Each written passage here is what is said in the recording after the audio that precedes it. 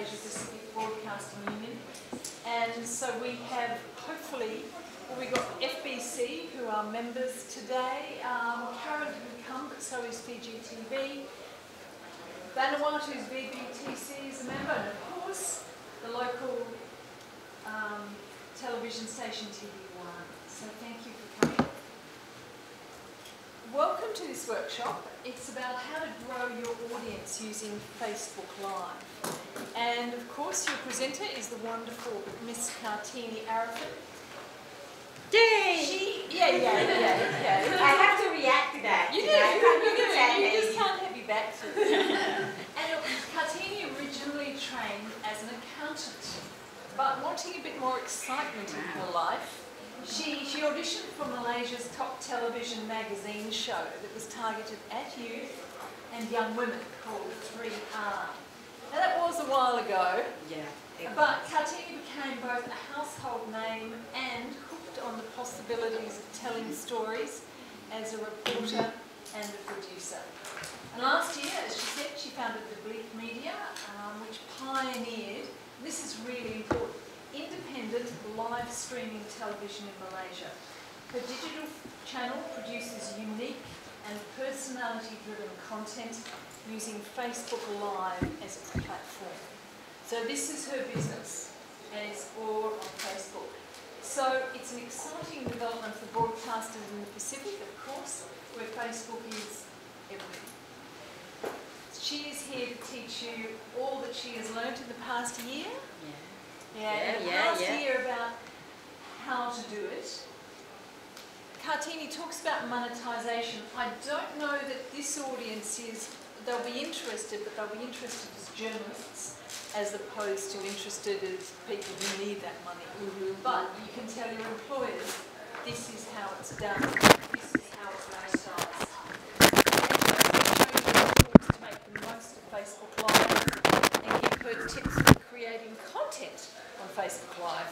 So you can sort of consider how you use it for your broadcaster, and then you get to practice your skills. And of course, that original degree is still useful as Tini manages the finances of her brave and exciting startup. You right? Yeah. Thank God everything is being paid for, my meals and all that. Thank you very much. Oh, thank you so much, Wendy. Thank you, Wendy. Wendy is the new Director of News at ABU. So at some point or other, she will also be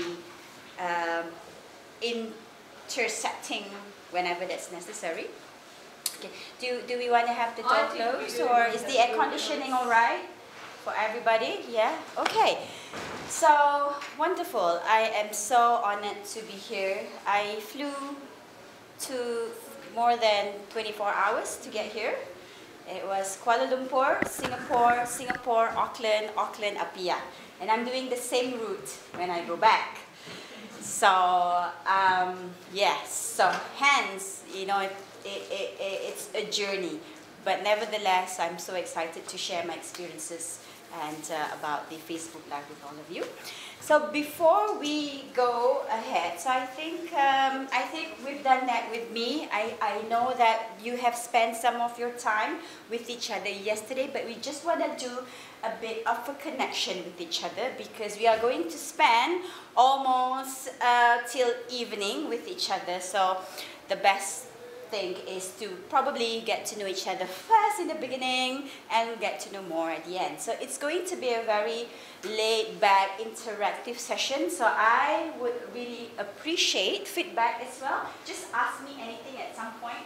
You don't even need to raise your hand. You just like, you know, yeah, I'm fine with that because it's such a small, intimate group. So I think we can afford to do that. And it is a workshop. And I always feel that, you know, for me to sustain throughout the day, it's just not about me talking, because I get tired talking for 6 hours or 7 hours, right? So we need to hear your voice as well. Okay, so now, I think there's about 7 people, or 8 including myself. So why don't we just do a bit of hello to each other, okay? If you could, probably I can see that maybe find a partner. So I'm just going to decide, because we have like odd numbers on each table. If yourself and yourself together, okay, and you and we know each other so well. okay, I know, fine. One of those two. Okay, so then maybe you, Renee and Koroy, yeah, all right, okay, and then Michael and Wendy, yes, yes, okay, and Angelita with me, yeah, okay. So what I want you guys to do is tell your partner. I know you put on your name tag, your name, what you do, okay, what you do, what your organization do, and what's that one unique thing about yourself, okay, and what you have learned so far at this conference, okay, very simple, straightforward, like icebreaker, you know, that's, yeah, because I don't think we had that opportunity when you're sitting at the conference. So do that, and then swap partners. We'll do this for about 3 minutes. Okay, let's go. Now, I've put on the post-it notes on your table. Okay, so I would like to know, this is also for the benefit of me and also for the benefit of the group. I want you to write down what you hope to achieve in today's workshop. Okay, it can be one post-it note, one thought, like to know more about technical, for example, right? So that's one. So if you have 3 or 4, then in a different post-it note. So I'll give you about 3.5 minutes to note down your thoughts on what you hope to achieve in this workshop today. Okay? All right, let's do that.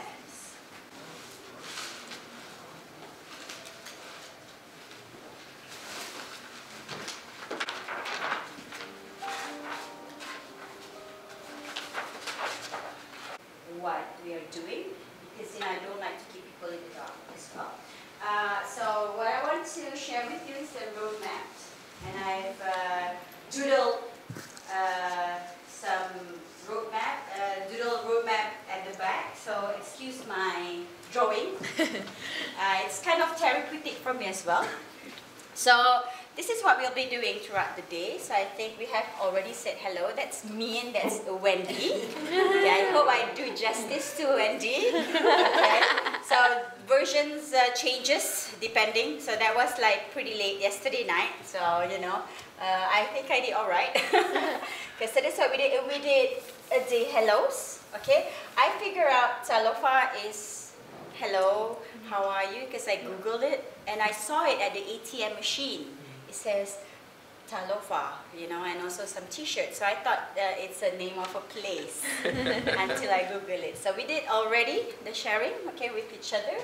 So, and also we've gone through what you hope to achieve from the beautiful post-it notes over there.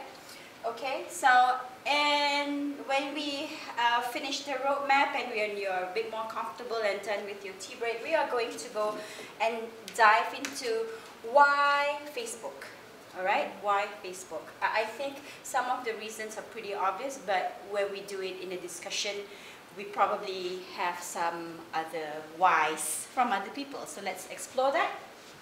Okay, I guess initially that was supposed to happen there. So what happened is that we have moved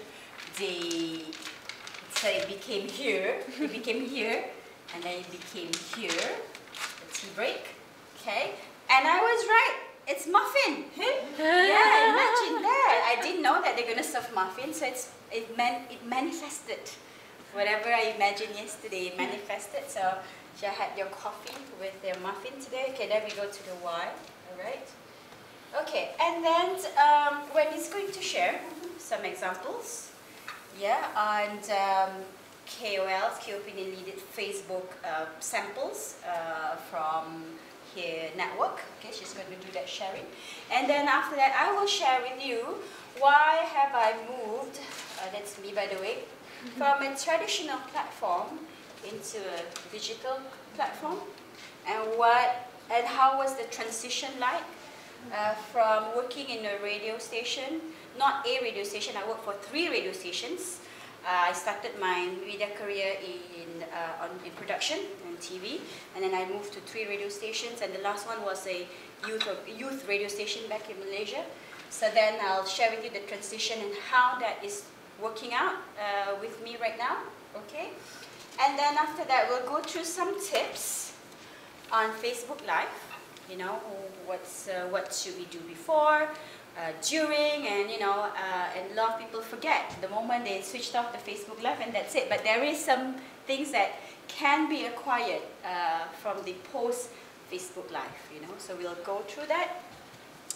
And then we'll look at some gadgets, software and hardware, which you can easily use to host your own Facebook content, which is then at a level where it is broadcast quality.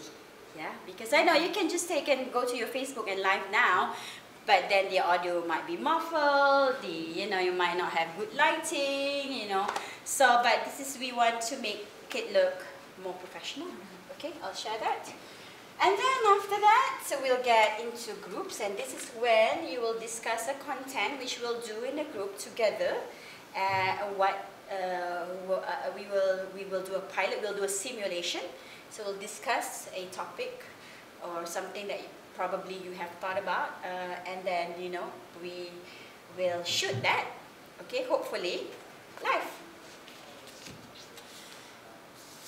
Okay, so that's the whole agenda for today. Okay, any question? Clear? It's the most creative agenda I've seen. Yeah, I don't like boardrooms agendas. They give you, can use the boardroom. No, so please refer to page number 3. And so yeah, I mean, so that's what's happening. So now we've done that. So let's look at why Facebook. All right. So why Facebook Live? So this is where I mentioned that it's going to be interactive. So what I want you to do is, I think we've lost Petra, but it's all right. Maybe Wendy wants to be in this group. Okay, I want you to discuss among yourselves why you think Facebook Live is the way to go forward. What are the pros and cons of choosing Facebook Live or any live? Okay, any live. I'm talking about Facebook because most people have Facebook. But live function, you can do it on IG Store, IG Live. You could do it on YouTube as well. It's the same thing. Okay, it's just a live platform. But what do you think are the pros and cons of doing this live as an alternative broadcast platform for your content? All right. So I will give each team paper, and you can use the color magic ink on the table. You will have about 7 minutes to do this. 7 minutes, okay? So I'm just gonna fix this. All right. So you can have additional.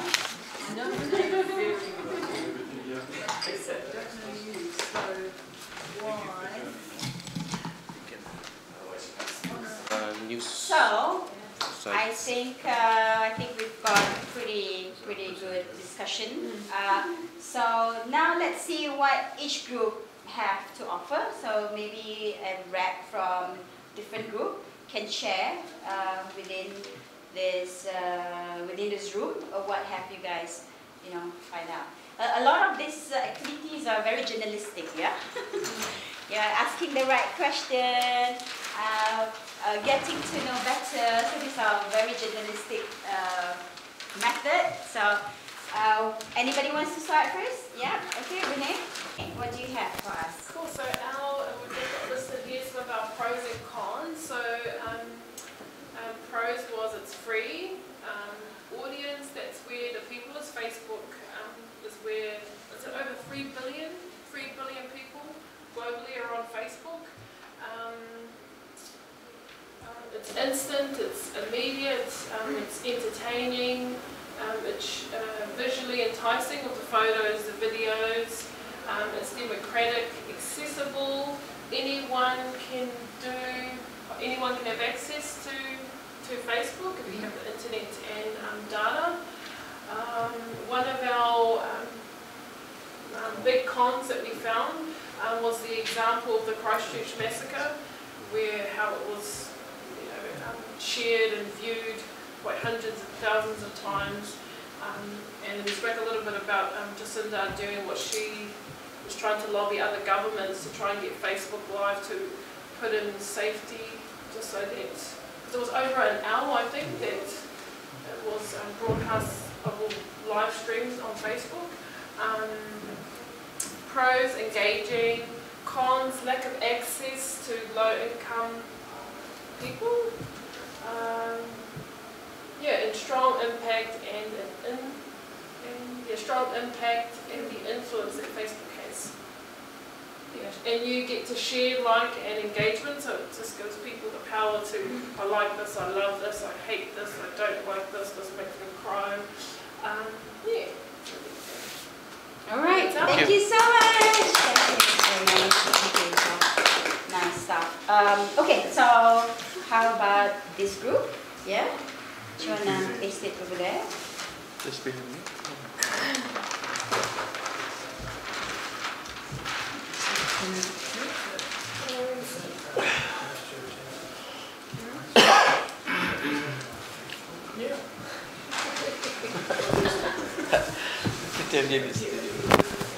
You got this.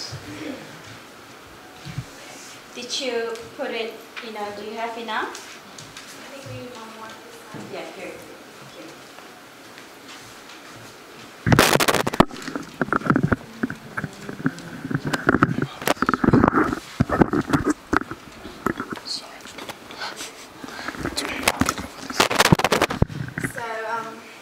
Hello everyone. Hello. This is what our group came up with. This is our ideas. So why Facebook Live? The pros would be it's user friendly. I mean, you don't need technology or anything, no big speakers or anything to go live. You just a click away. It's user friendly, so anyone can go live. It's interactive. You have your audience engaged while you go live. And it has a global reach, whatever happens in Samoa, New Zealand, or wherever, if you want to go live on an issue, then of course you can reach a lot of people. And it also generates revenue, the ads and everything we put in place on Facebook, it generates money. So the cons are it's unregulated content, like if you have a story going on and if you want to go live, but it doesn't have any control, so anyone can take what you put out live. And of course, there is no control of people. Nowadays, people are very opinionated. Just whatever it gets to you, whatever they comment, like it really gets to you.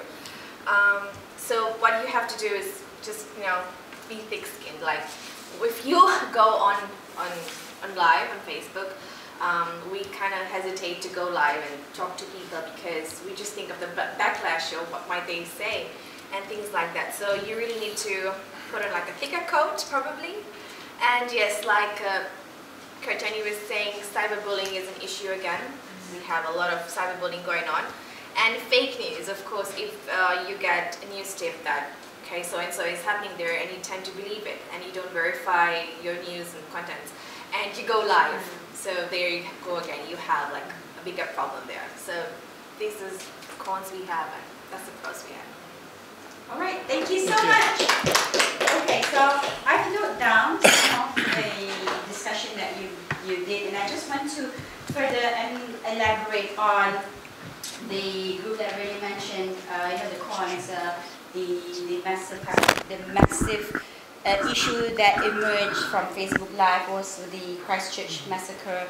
And I was also telling this group the story about in Malaysia, because of the cyberbullying, a girl in one of the rural states in Malaysia committed suicide.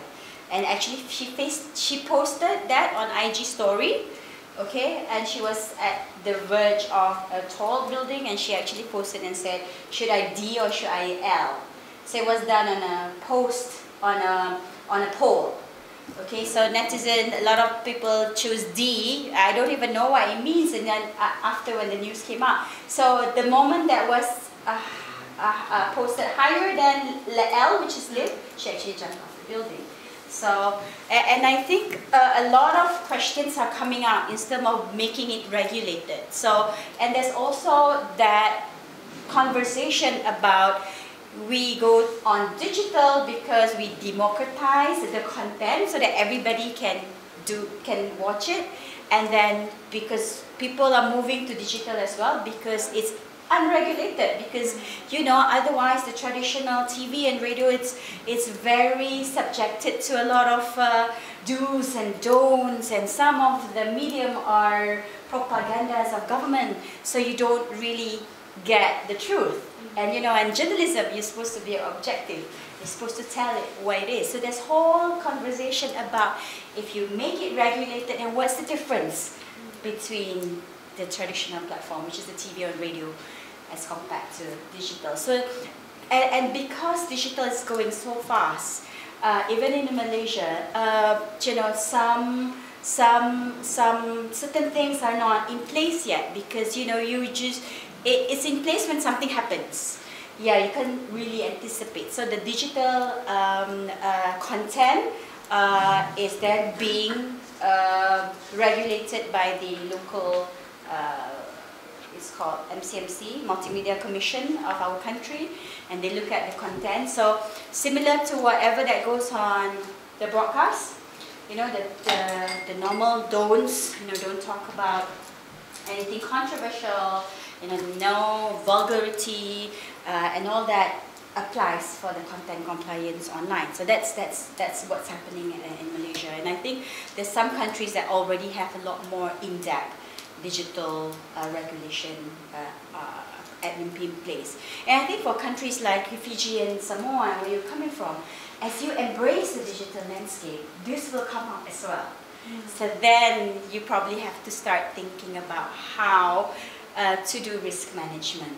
You know, as much as we're excited about a new thing, it also comes up with other things. But as long as we embrace it correctly, and I think in terms of content, like you mentioned about the fake news, you know, the cyberbullying, it actually comes down to a human ethic and just knowing the right, what's the right thing to do. Because if you put in like a 300-page of regulation of what you can do on digital, but there's no enforcement, or people are not naturally not inclined to it, you will still do malicious news, right? But if the journalist or the writer or the contributor have a very strong ethic and values, then it is back to the human values of, should I put this out? Should I comment like that? You know, it goes back to our basic being.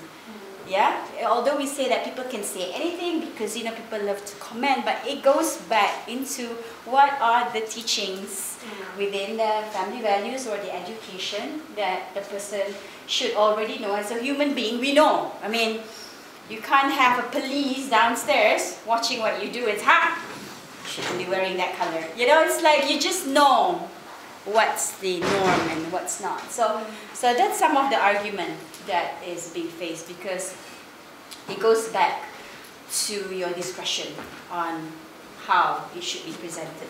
Okay? Sorry. Yeah, go ahead. Yes. I just need my glasses. Let's see. Okay. So no, that's not. Okay. So before we go on to Wendy session, I just also want to share and further close, and you know, we emphasize on the Facebook, looking at the positive aspect of it. So I have my, can I put it here? Can you see it here? Okay. You can Google this. You'll find this, and this is the emerging trend of live videos. So when I say live videos, it's not only contained to Facebook. It could be on other platforms, and especially more popular ones are YouTube and IGs at this point. So, according to Google, 80% would rather watch a video and get engaged with a brand rather than reading a blog. Okay, it's so sad that I don't know, I don't want to say about other countries, but when I relate back to Malaysia, people don't like to read anymore, you know, so they prefer to watch videos. So maybe that's good for content creator to create videos. 90% of consumers says video helps them make a purchase decision. So, you know, if you want to buy something online and you see a nice dress, but if somebody's modeling it like that, but if somebody does this, you're more likely to buy it. Yeah? Okay? So video builds trust because you can see the person talking rather than a face. So, you know, if I post my photo like that and say, join Kartini for her Facebook Live workshop, rather than me saying, hi, my name is Kartini, I'd like to invite all of you. So it's a lot more engaging because people can see me in flash. So, and I've done that, I've done a test on that. I did a workshop in Kuala Lumpur and I posted a poster first, and the poster doesn't have my face on it. So it shows the poster, video making workshop, and I put a mobile phone there which I took the image from stock image. Okay, I think no one signed up. And then I did another poster with myself, just a nice smiley face to show them how wonderful of a trainer I am. Maybe 3 people signed up. Okay, so then I got worried because the workshop date is closer, and the organizer told me like, okay, why don't we do the video now? So I did the video, and finally the workshop was filled with 25 people. Yeah, so it was okay. I don't know whether they were last minute, you know, towards the end, but from 3 to 25, just 2 days after I posted the video on my IG, okay, so that worked because it built trust. So, and if you go on Google, if your content is a video, you know when you Google your name, and then your name will come out on what's come out on the first page. Yeah, so most likely now, what will come out is a video instead of a write-up or instead of a website article. Or if your website contains a video, 53% of it, that it will show up in the first page. So that's what we want to aim for. Yeah. Hello, Olia. Photos. Okay. Okay. And you will notice that your mobile loves video, and 90% globally, this is a global research, I think they did it, Google got it from their insights, people actually watch 90% of the content. Okay, so I guess we have no choice but to do video now that it's all presented here. And more facts. This is more specific for live videos. So this could be more generic to like videos, like, you know, if you do a drama or a produce content, you know, but this is live, okay?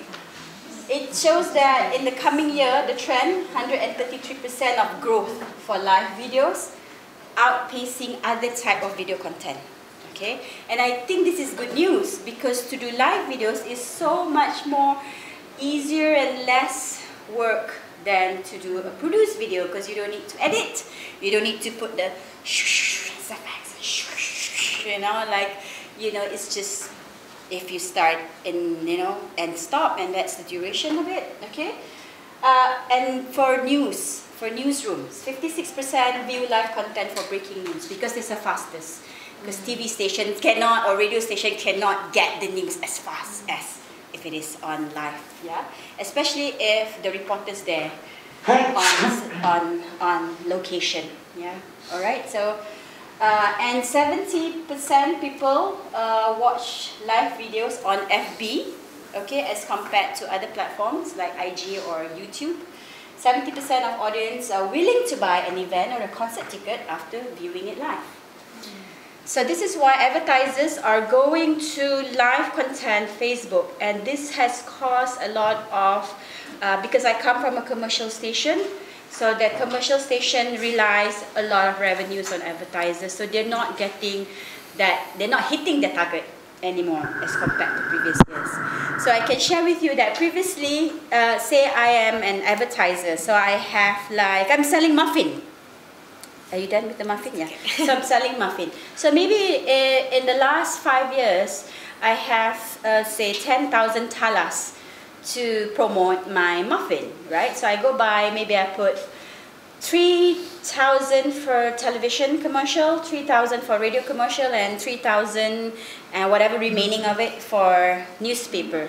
Yeah. So, well, 10,000 is shared by 3 platforms, but now the digital is coming in. So what I'm saying is like, I don't know how many people watch my muffin, or buy my muffin, or read about my muffin in the print, but I can advertise on my Facebook because a lot of my customers are on Facebook.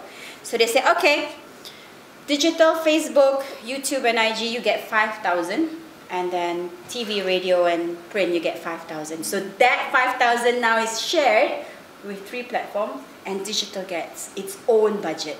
Never happened before in the last 5-6 years, but it's happening not more now, and we anticipate that in the coming years that 50-50 will probably be 60-40, 70-30, 80-20, 90-10, and the station is just going to have to downsize and either move to digital or close. I can tell you that 2 radio stations, I work at 3 radio stations, 2 of it closed down already. Yeah. For some of it are revenue and reasons. Okay, any questions? Are we good? Yeah? You work for just say you work for a television company, and then you want to do a traditional platform, and then you want to do advertising, like on Facebook Live. How would you avoid one cannibalizing the other? How do you strike a balance? How do we strike a balance between traditional platforms? With the new digital not cannibalizing, or do you have to just move everything? I totally understand, because it's survival of the fittest, right? So it's like, which child do I kill first? Because I've got this wonderful child, and this like, oh, do I get rid of it, right? Yeah, but some companies, I can tell you that in Malaysia, the broadcasters are downsizing. So they migrate. Yeah, so they migrate to digital. They migrate, so they have the same content that goes on. The same content as some original content goes onto your digital platform, okay? And some of the content that they have, say it's a longer content, then they just take some bits and pieces of it, they goes on your digital. But what I can see that striking that balance is very tough. The landscape right now, I'm sure it is globally as well, but in Malaysia, that big station is now going smaller, and their digital, they're investing a lot more on their digital. Yeah, so instead of like buying more transmitters, instead of putting on more frequencies at different towers, they will spend money on clouds, servers, because that's where the capex is compared to the TV or the radio. So basically, that's where the audience is more. Yes. Your clients are moving. Yeah, there is a dilemma for broadcasters that, like say you've employed 10,000 people to operate your station, but half of it now has become redundant because you don't use the same camera anymore, because people are using phones. You don't have the big MCP studio, because I can show you that later on. I can show you I actually broadcast in a living room. So if previously we spend about, it's not my money, we spend about,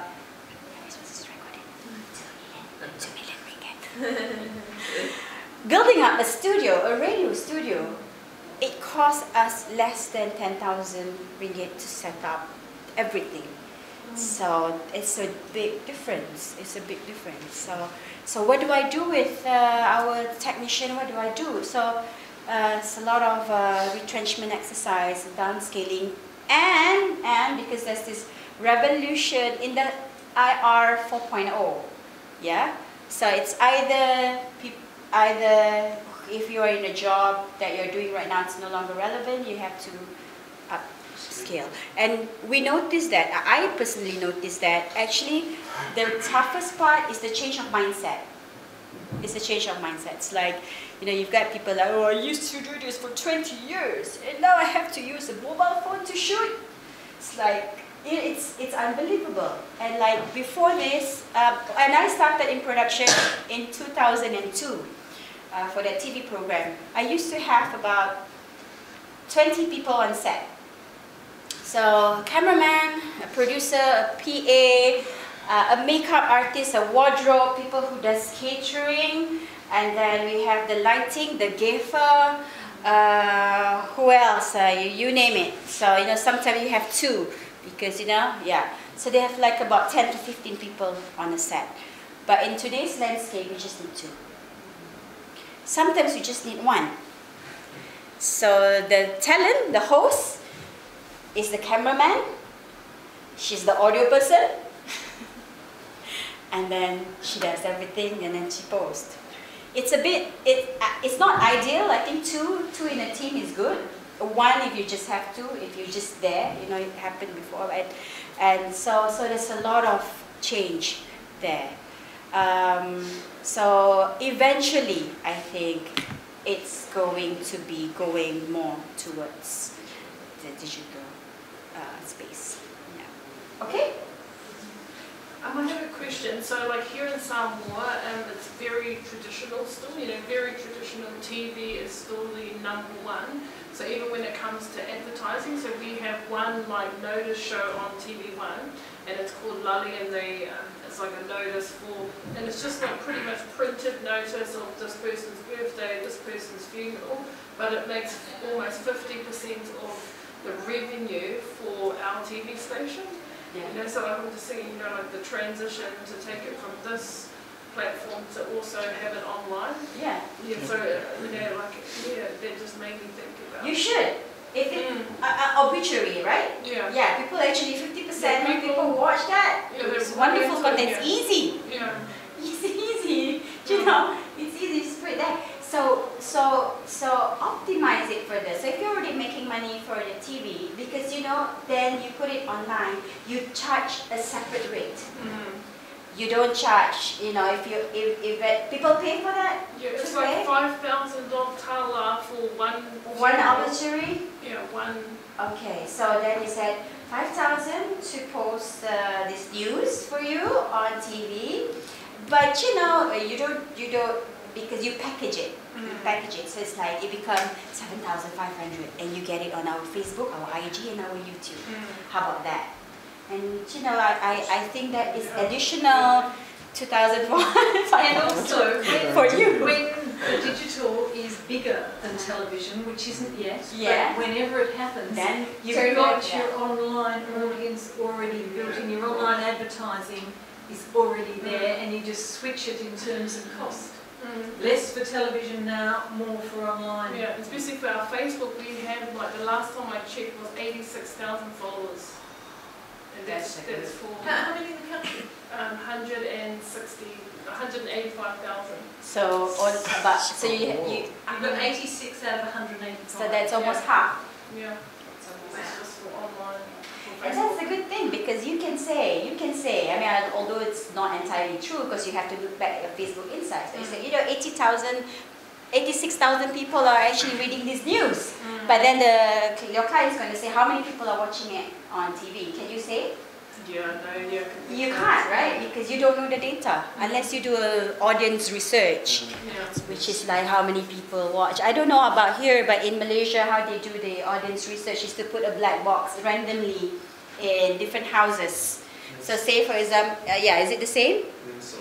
Nielsen research, yeah. So they put it like, so okay, so I put it in your house, and you live in this housing area. So you represent 10,000 other people in this community. So which means, because they say you live in the same area, so your thinking, your mindset might be the same, and lifestyle. So can you imagine? So if you watch one channel, which means 10,000 other people in your community is watching it. Not in the Pacific. Yeah, yeah, exactly. So, but that's how Nielsen does it. That's how Nielsen does it. And I won't go into the radio research. Yeah, it's manually done. Yeah. Sorry, I have to interrupt. You know, Olia keeps coming in. The reason she keeps coming in is as a handover to VBTC at about 12:05. And I was thinking that maybe I'd get my presentation in beforehand. Right. So it's up to you. Yeah. So I What do was you about think? to hand over to you. I think we can, because I think you're just so brilliant that I'll just get mine out of the way. Okay. It's a small one that might answer your question. Yeah. Okay. But other than that, let's focus on this. All right. There's a lot of disruption, you know, but it's okay. We are flexible. It's all right. So we'll just flow through. Yes, flow through, breathe and flow through. Okay. Breathe in and breathe out. It's fine. It's flexible. No worries. Okay, now this is your computer. Yeah. You're going to have to put this in. Sure, It's only sure. got one presentation on it, and all I need is a clicker. And what this is from MTV. This is their experience. So this is our friend, and he is our friend. He's a wonderful fellow, Scott Wade. And this is what he did with MTV. Sorry, when you want both inside the clicker? Oh, no, sorry. Just this one. Yeah. This is what he did. He started in March, end of March. So we've got April, we've got May, we've got June, and most of July. He's only been doing this for 4. In fact, it took about a month to get it started. So it's 3 months of a digital strategy. And that's all I really want to tell you. I just want to tell you his little story in what he's done in 3 months, because I think it is a really good example of the Pacific. Look, the Pacific mightn't have infrastructure, it mightn't have people, many people, it might have black boxes, but what the Pacific has is smart people who can move fast, because it's small. And I reckon Scott and the MTV team really epitomise that. Let me just close this first. Yeah. And then, So I just want you to take, just take his, you know, we talked about leadership yesterday. I think Scott and the people at MTV are really showing great leadership and just showing how it's done. He'll share it with do you want anyone. me to help you with the clicking? Yeah, no, I can click. Oh, you I can click. Okay. I'm All just really going to where I'm clicking where. Okay. So it goes down. Yeah. Hey, my friend, Scott Wade, senior television reporter, a trainer, prolific blogger, based in Lae, Papua New Guinea. His broadcaster on TV is an Asia Vision member, and he was part of our coordinators workshop back in Jakarta in March. And he went home from there determined to change the way MTV just pretend I'm not here. went about putting the news to air. I always look down, and that's not how I should do it. It was the multi-platform training workshop that was the impetus for Scott to push for his broadcaster to totally change the way they present news.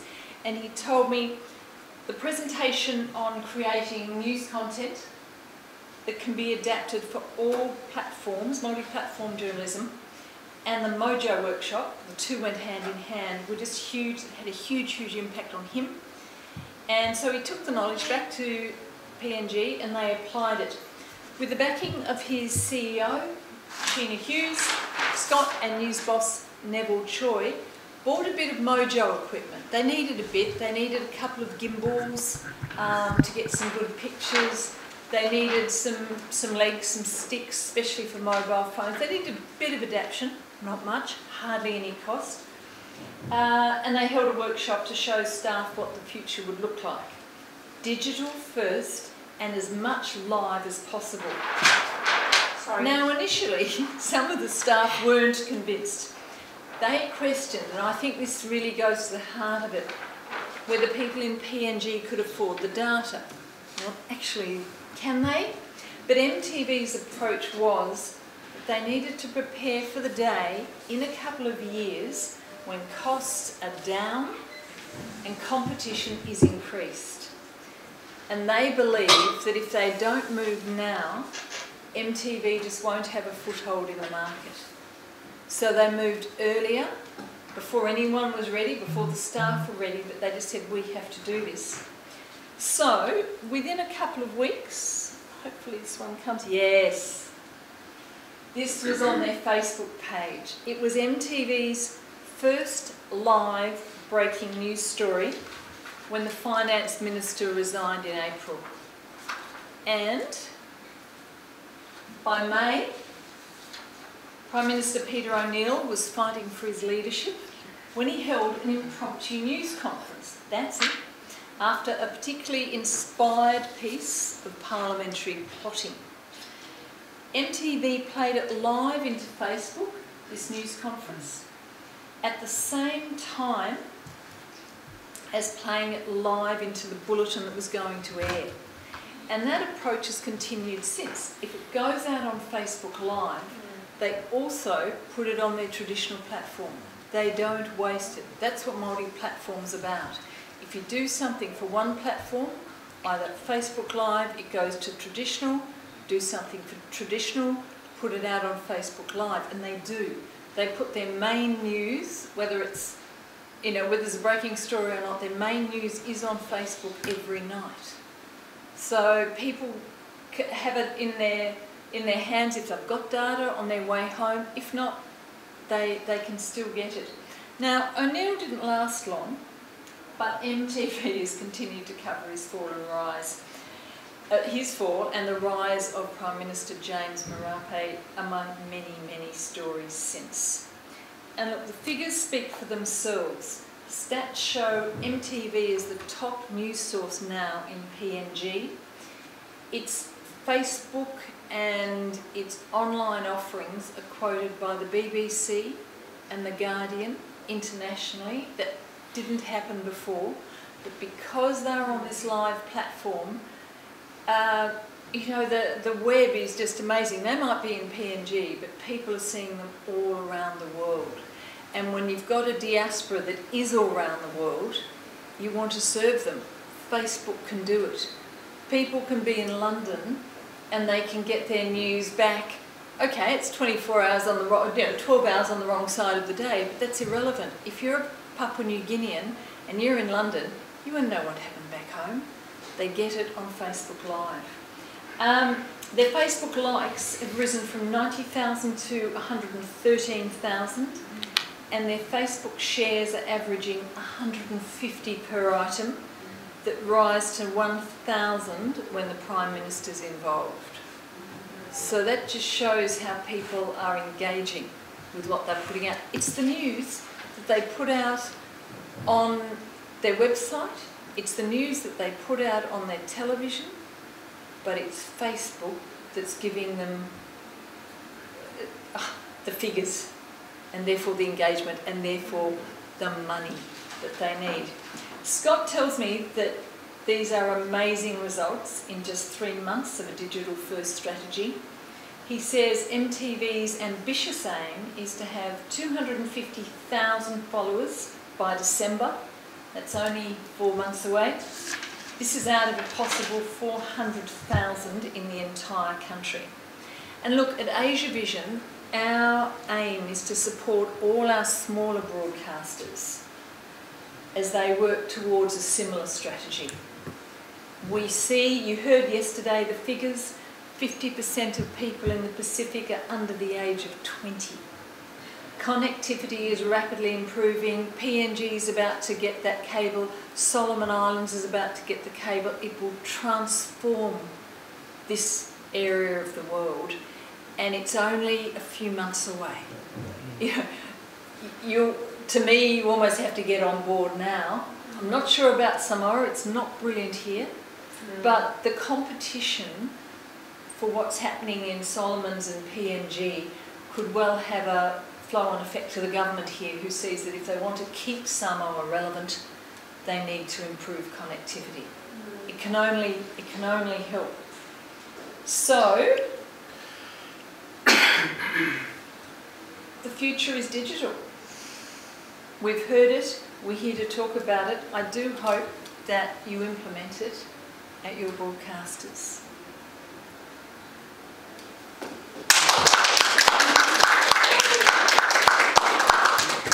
Any questions for Wendy?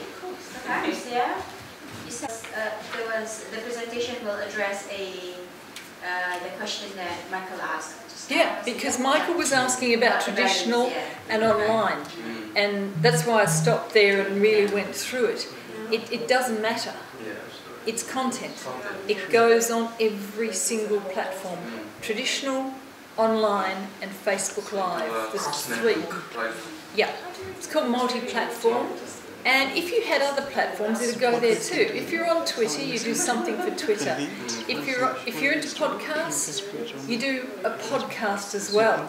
So the one piece of content goes on everything. But if you'd have 3 platforms, wouldn't you? You'd have traditional, online, and you could get Facebook. Do you really have Facebook happening?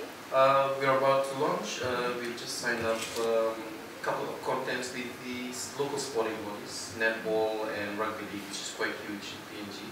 So that's what we're looking towards developing is Facebook Live for the rugby leagues, for isolated places in countries. That'll be amazing. And the figures, the thing about Facebook is it's got its analytics, it's got its figures. The reports that advertisers want.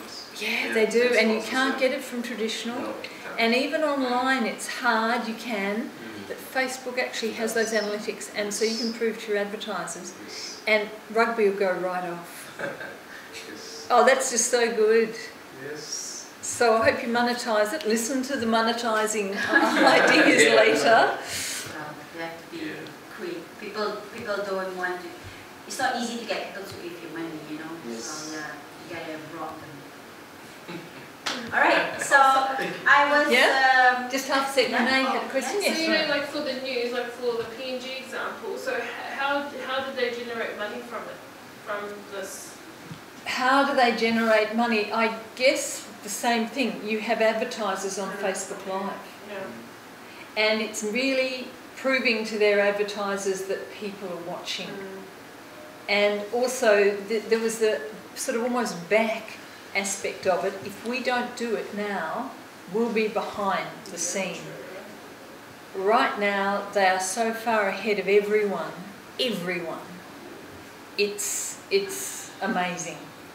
So whatever monetization is out there, they're ready to strike.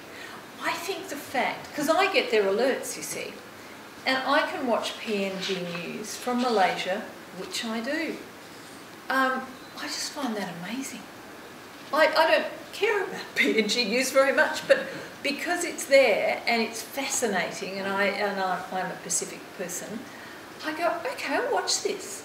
Can you imagine how many other people do the same thing?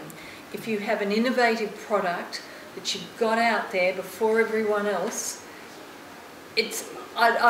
I can imagine as time goes on, I'll actually go, oh yes, I wonder what happened to that story last night. I'll look at it again. You know, so the next night you're there and you keep coming back, Facebook Analytics tells people that you've got people watching you in Malaysia, in London, in, New York. I just think it's the same product. You haven't made another product. All you've done is monetize, well, multi-platform, monetize, but going back again another step, all you've done is make sure that the way the news is collected can easily go out on Facebook. And that's where changing the mindset of the staff came in. Because you know where we saw Peter O'Neill come out when he'd just done the most amazing thing and hoodwinked everyone in Parliament, right? And so he comes out like this, and they put a camera and a mobile phone in front of him, and he goes out live to everyone on Facebook and on TV. And so what's got to happen for that to happen? Well, someone's got to be there ready to stop him and ask the questions with the mobile phone. They've got to be connected up. People have to be ready to take it. Someone's got to be in the studio to say, hold the news report, we're going live in here. So you've got a bit of liaison has to happen, but they were ready for it, they'd trained for it, they'd thought about it, and that was about 2.5 months after he had this first epiphany about what he could do. So it was mainly training the staff. Initially, sometimes he would say it didn't go that well, but then someone would work out, oh, we could do that, and then someone else would come in. So you saw Corinne's presentation this morning, and it was like letting people learn along the way. Yeah, we could do this, and then someone in, master control would say, and we could do that. And then for this one amazing announcement, they were there, and they were ready to exploit it. And then they just kept on going. And you get that kind of expertise, and it continues to improve. This was... I don't know if this is the forum, Wendy. I was thinking, also in post-disaster, which structure is usually up first? Is it digital? Is it radio? I really don't know. It's radio, and sometimes, is everyone nodding here? Please feel free. Disaster news, disaster review. Because here you have cyclones that literally flatten entire countries or entire islands, and all these guys know this. Yeah. Radio, but see if the infrastructure's down, like in Vanuatu, Cyclone Pan, it was a full 24 hours before international teams got those transmitters up. Does anyone want to join in here about what would be first up? I would agree for the still in this scenario, the traditional platform wins because of the credibility of the digital platform. Because the journalism aspect has moved a lot to digital, but because then news like that, you need a credible platform which you know that somebody already checked the news, that it is true, it doesn't cause panic within the country. So it's people still have that trust for radio to come up with those kind of news. Except if the infrastructure's down, which is what happens with the cyclone here. I'm not saying anywhere else in the world. Transmitters like well, there is no television. People have no houses. Radio, the transmitters are down. I guess Facebook isn't out there, is it? But It's going to be radio. From the broadcaster's Facebook. See, and even here in Samoa, as an example, was Cyclone Gita last year. So there was no TV, but there was online, so we could still access online. So that was something different. And then here they've also just, with aid from Australia, they've just upgraded all the gear, technology gear and stuff to a piece to be able to, in cases of disaster that they have, like a plan A, B and C, if the transmitters come down, they can move to the next one and the next plane. So there's all that. But so we have, Cyclone Gita was an example, we couldn't put anything to air, even our radio station, because everything was just down.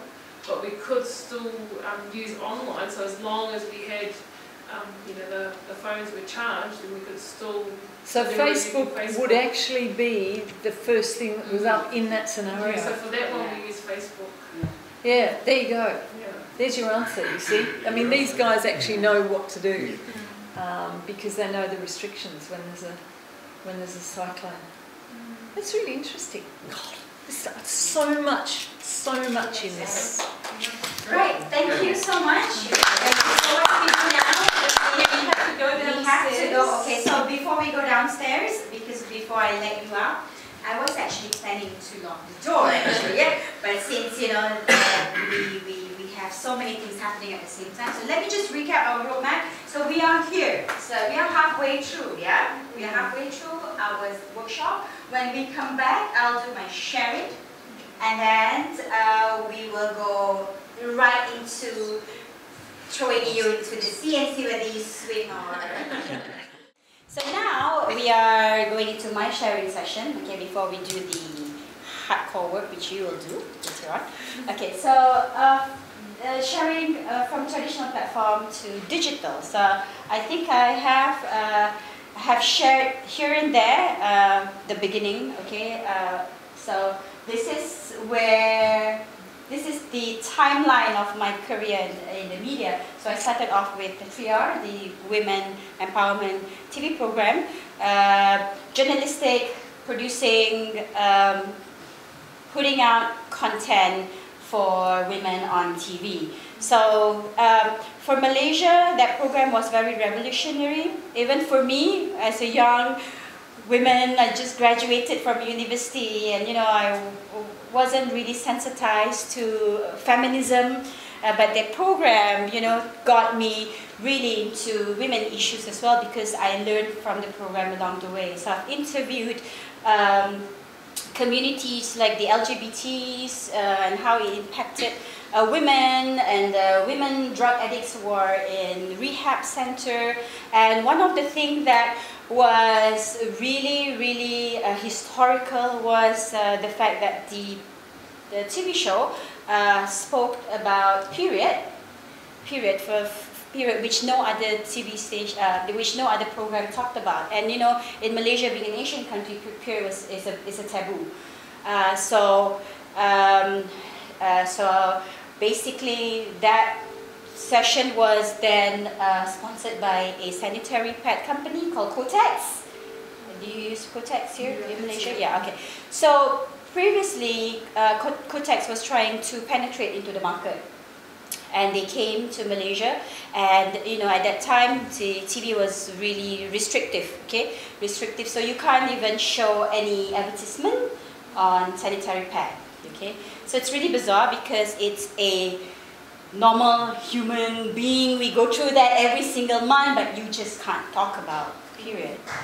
So when we presented the show, it was branded content where we talk about how period also impact men in our lives, and they also should take knowledge about it. And that's when subtly Kotex come in within the content, and within that 5 years, I think they became the #1 sanitary pad brand in Malaysia. Yeah. But however, because the program is no longer there, because it's it went on for 14 seasons. So one season is 13 episodes. So can you imagine how many episodes? And I actually hosted the program for 10 years. So that was my first introduction into the media landscape. And then after that, because being the curious person that I am, I just I need to do more in the media. So I wrote a little bit. I tried my hand on writing some dramas, and then that's when I got into radio. So the first station that I worked for was Red FM. It's a bilingual station, so which means that in the same bandwidth, we spoke English and Malay interchangeably. And then after that, a new radio station. These are all commercial stations. And in 2006, when Hot FM is one of the major private broadcasters in Malaysia, owned by Media Prima Berhad. So they wanted to open a Malay station. They never had radio before. It's always the TV stations. It was TV3, 9, and TV7, Channel 8. And then they wanted to expand into radio because they couldn't gather anymore. They've optimized the revenue channel of TV. So this is another area where they could get revenue. So I joined that station. I was an announcer. And then after that, I moved on to management. I was also the music director, and I became a researcher for the station. I worked there for 8 years. And then another radio station was about to be set up. That was in 2014. So I've always loved doing everything from scratch, and it's really exciting. So I was being pulled into the team. So that's when I've also learned how to set up a radio station from scratch. Because for Hot FM, it was already all set up. I just came in and, hello, my name is Tidia. I just became the announcer. So with IFU FM, because it was naturally a career growth for me. I didn't want to be an announcer for the rest of my life. I thought that this would be something additional for my knowledge. So I went into the setup. That's when I learned about transmitters and the towers. and how you need to climb the towers to actually physically put the transmitters out. Dealing with regulators, with our multimedia commission, multimedia and communication, regulators. And then, and when you have a station that's being set up, you know, for it to be sustainable, then you need to make it revenue driven. So then we had to sell the station packages, airtime.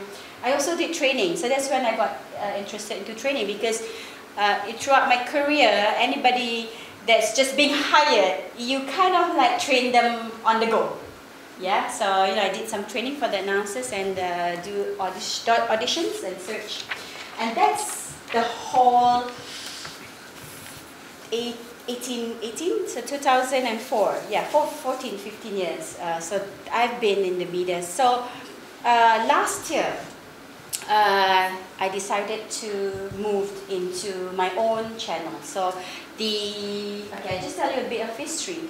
Because IFM was government funded. So last year, Malaysia went through a historical moment where for the first time in 60 years, a new government was appointed because the previous government lost election. So, you know, it's a total change in government. So because it had the grant from the previous government, so usually, now I can really talk openly about this because it is the truth and it has already happened. That the new government always wants their own initiative. So when a new government comes in, they need to look at everything else that they need to prioritize. So hence, you know, while waiting for them to sort of clean up or decide what they wanted to do, that station was then didn't have direction as well. Yeah, so that's when I thought, okay, you know what, I need to restructure and relook at how I want to move forward. And as I mentioned in the teaser earlier on, naturally I could leave and join another broadcaster, but I thought this would be a good opportunity for me to set up my own channel, because in Malaysia the infra has been, you know, for the past 5-6 years the government has been putting in a lot of infrastructure for broadband and for the bandwidth. So, you know, we've got a strong players of internet and broadband suppliers and telcos as well. So hence, then, okay, you know what, let's give this a try, you know, and I did. We launched this channel in July 2018 last year. So it's just over a year now. And one of the reasons, I think, apart from sharing with you all the facts here, you see, there are 32.6 million people in Malaysia in 2018, and it's growing, right? And out of that, 23 million users are Facebook users. So that makes it about 60-70% of the people. So they are on Facebook. So some people have asked me why Facebook. So this is one of the reasons, because already available catchment is on Facebook. Yeah. So, and we've also thought about creating our own platform, like an app. But when you have an app, you also have to spend money on marketing it. And you gotta get people to sign in.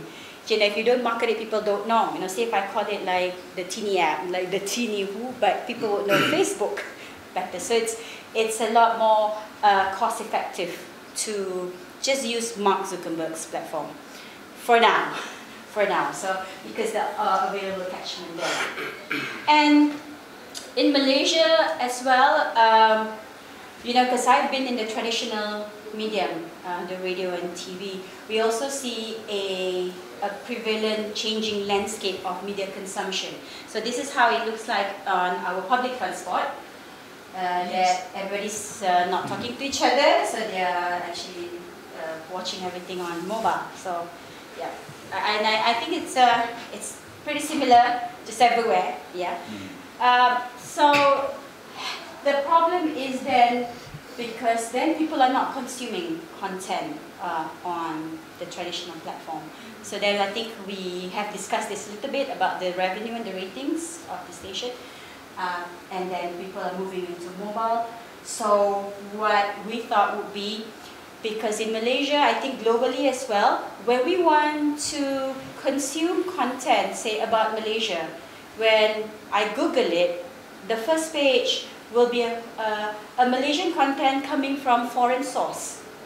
Like if you want to go for a holiday, you type, there's a quite nice island in Malaysia, it's called Pulau Perhentian, you know, it's an island. It will get it from TripAdvisor, will be the first one. And then it will be like some blogger from the UK who's been there and he writes about his trip there, and then so on and so forth. So local content is scarce. Somebody who speaks local or write it, because we speak Malay, okay, that's where most of the people in Malaysia speak. So we speak English and Malay, so the native, the national language is Malay. So it's very hard to find Malay language content.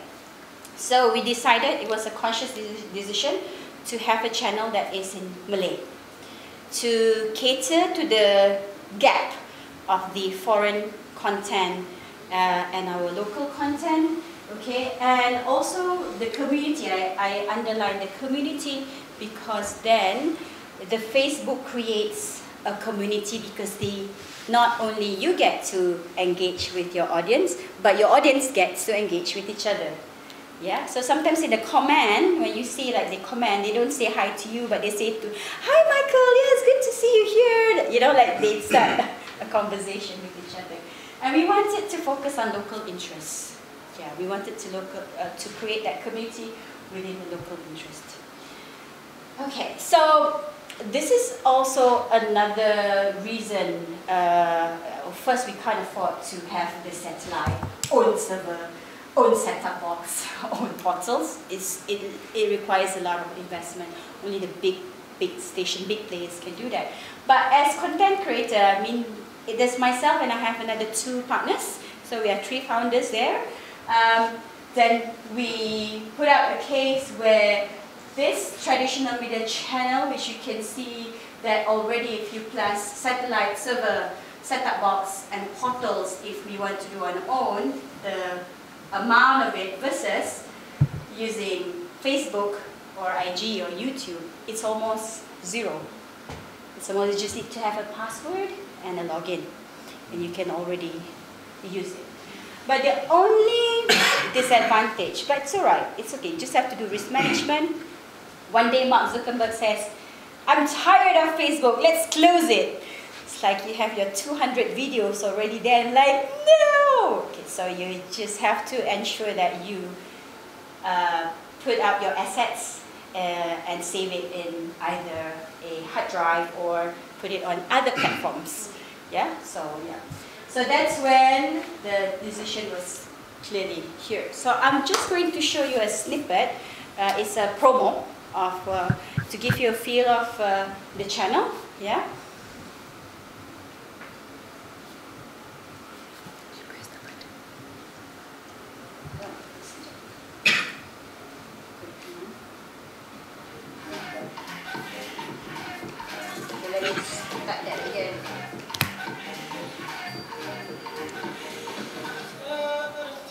Oh, sorry, mine's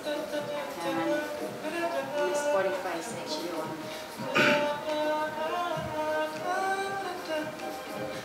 Aha. Okay, play from.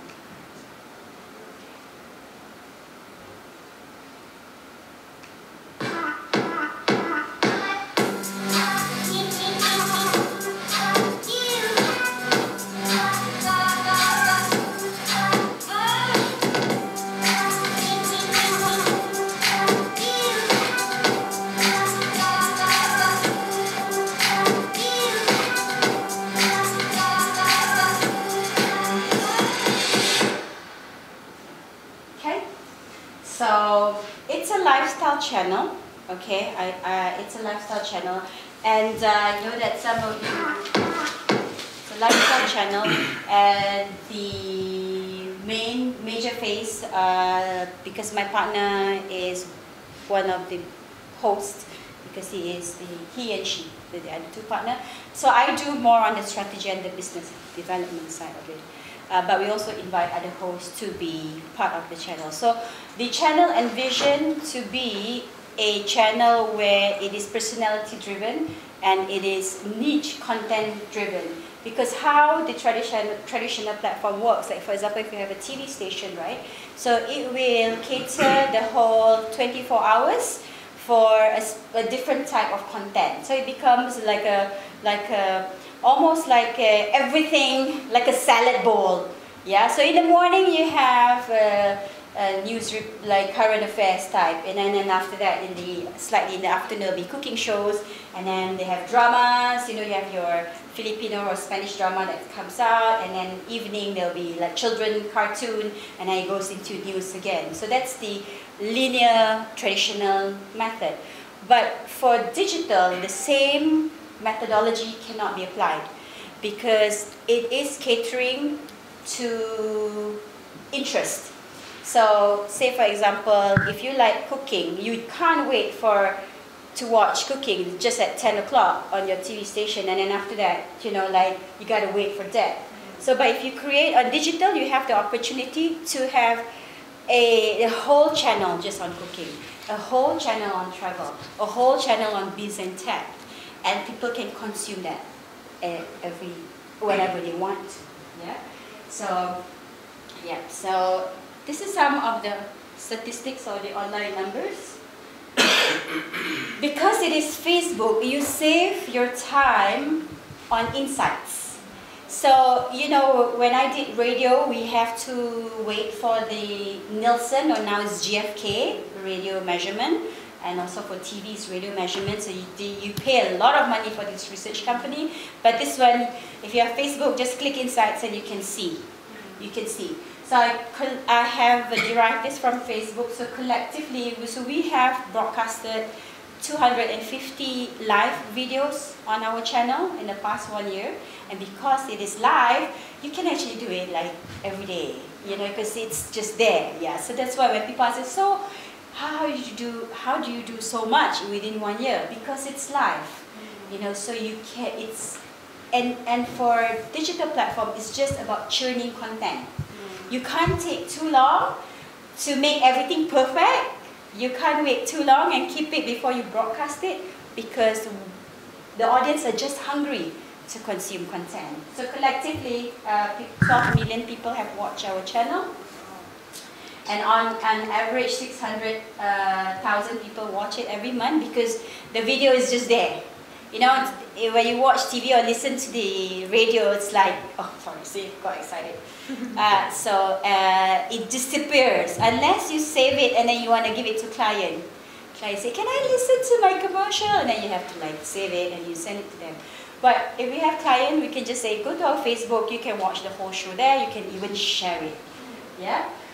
The statistics, because it is Malay language, so we target people who could speak Malay. So predominantly it's in Kuala Lumpur, Johor. It's a small state in Malaysia, but we also have numbers all around the world. Male and female, it's about balance, but female more because female are more participative, whereas male, they are more passive viewers. Okay, so age group 18 to 34. So you can get all these reports. Just click, yeah. So these are our programs, our segments that we have already established for the past 1 year. So if you ask, we go live every day with different programs. So our highest rating would be the celebrity shows, because Malaysians are very celebrity entertainment driven. So, you know, we have to somehow balance it out as well with what the audience wants. So the artist Masuk Bilik segment can garner up to 200K views. Okay, we had the cooking show. You saw that snippet just now. So this is dbilique keluar bilik, is where we go and cover events. Sometimes we have organization that organizes, say, exhibitions. This is particularly for the Malaysian Property Expo, and they held it at LCC, you know, and they wanted, you see, 15,000 people came there, but there are people outside of KL who's not able to come for the expo, so they broadcast it live. our travel out when we went to Saudi to do to showcase the journey of pilgrim. Yes. Yeah. Islamic pilgrim. Islamic pilgrim, and it was a travel agent that came to us and they wanted to promote their pilgrim packages. And then I said, you know, if you just sit here in the studio and talk about your fantastic packages and what you'll do, I think it's not going to work out. You gotta bring us there. And they did. So we went last March to do the whole shoot on that. Okay, one of my partners, because he's kind of like a rock enthusiast, he hosts a rock show on Saturday nights. And this is a business show because entrepreneurship is growing in Malaysia. So we work with a government agency, MDEC, Malaysian Development Digital Economy, Malaysian Digital Economy Corporation, and we broadcast live 8 episodes of entrepreneurship program talking about the issues of being an entrepreneur. You know, like the funding, the hardship, can husband and wife become business partners, you know, stuff like that. So those are the 6 shows. So technically we are live every day, so because it's 6 shows. So only like maybe a Sunday off, yeah. So as I mentioned, because we just need to churn content out. So I'm just gonna share with you a sample of, this is where we live on Facebook using our phones, and it's outside at a very famous food court area, you know, where you have all the stalls selling food. So, you know, in Malaysia, stalls are very popular and they go on 24 hours. So here's like 5 o'clock, so everything's so quiet, you know. Okay.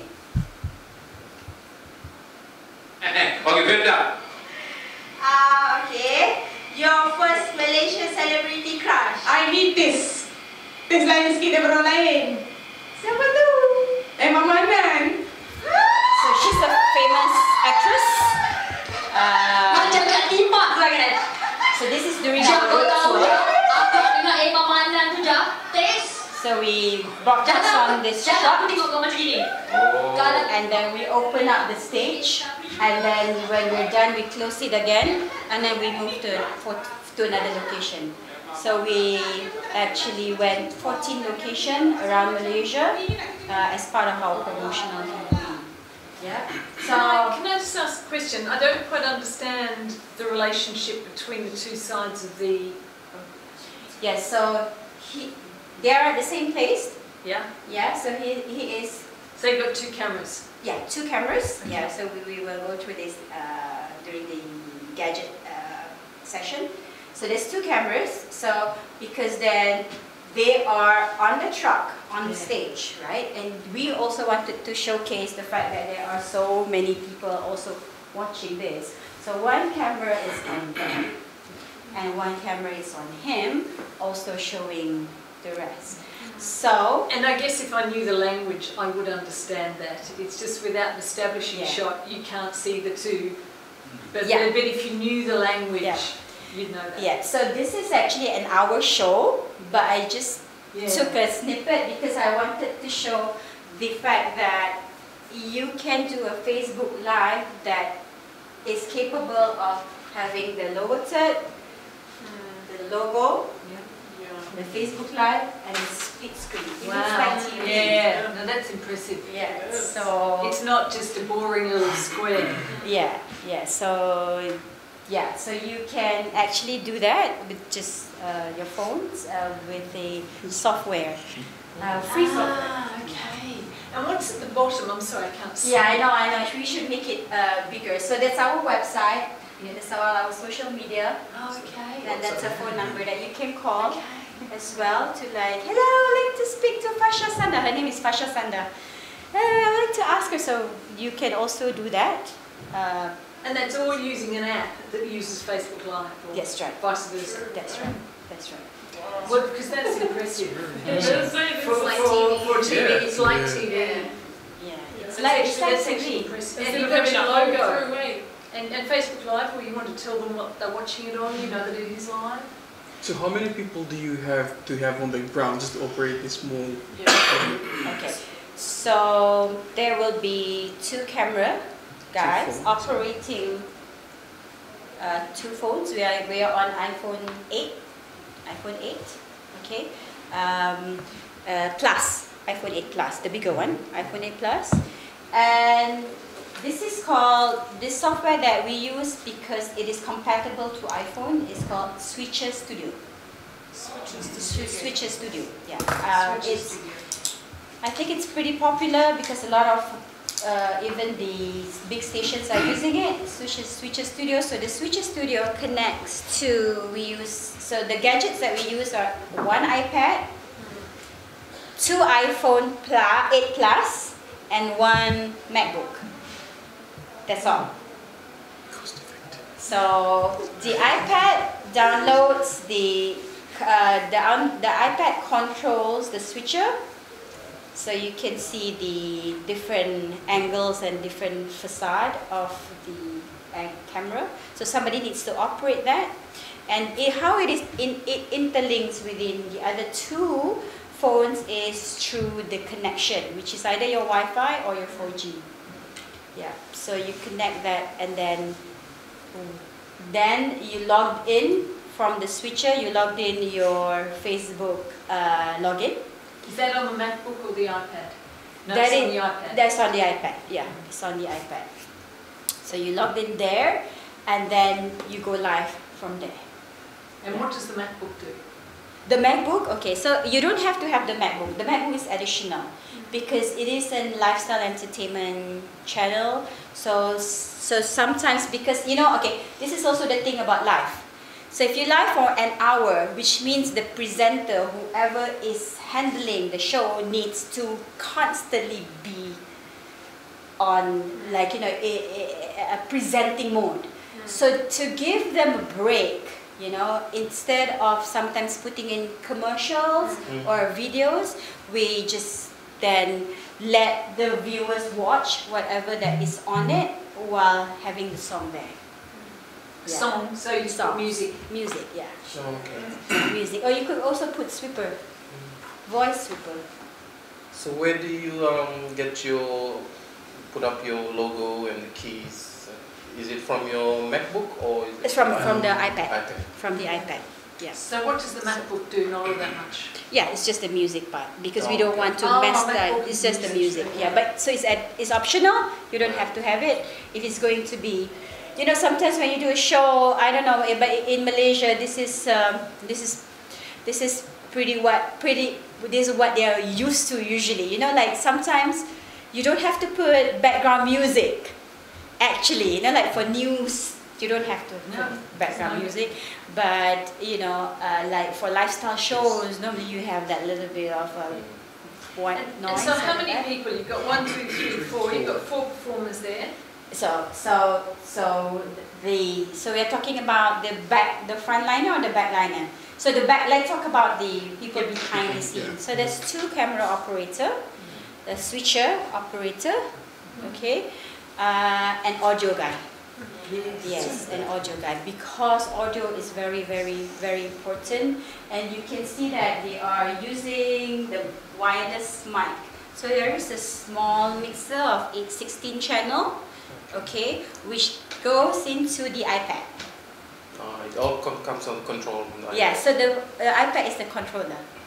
So it goes into the iPad, and then the voice goes inside the mixer, and then it goes out on Facebook. So And I guess the switch is actually the director. yes, yes. Oh, okay. We actually have a floor manager if we are outside. So Like it's a this. 5th person? Yes, the 5th person. Additional if we have event like this outside, because If you're the switcher coordinating. can't coordinate like, hey host, it's your turn because the video is finished. So it's going to be the producer, floor manager that's like, okay, it's your turn. And then like if we play a video, then we switcher how long more, and then they will inform the host to be on standby. Yeah. So So. And I guess you know, you need someone to keep all the, because people, you're out there, you know, you're fairly vulnerable. You need someone to stop people from walking into frame and all that sort of thing. So That's that floor manager. So what we do is usually the technical people take the corner, so they won't. Nobody's going to, nobody's going to walk over them or disturb them. Usually we don't get fanatics there. Yeah, so that is probably the least. If I had to take someone to do that, I'll probably get an intern that I don't have to pay because it's part of their program that they are training. Yeah. So minimal 4 crews and 2 hosts. We can run a show, but you know, if it's an interview like that, then it's 1 additional person, so about 7. Yeah. However, okay, I have another sample that I want to show you because this is the full-fledged. And can I ask one more question? Planning. How much planning did that 1 hour take?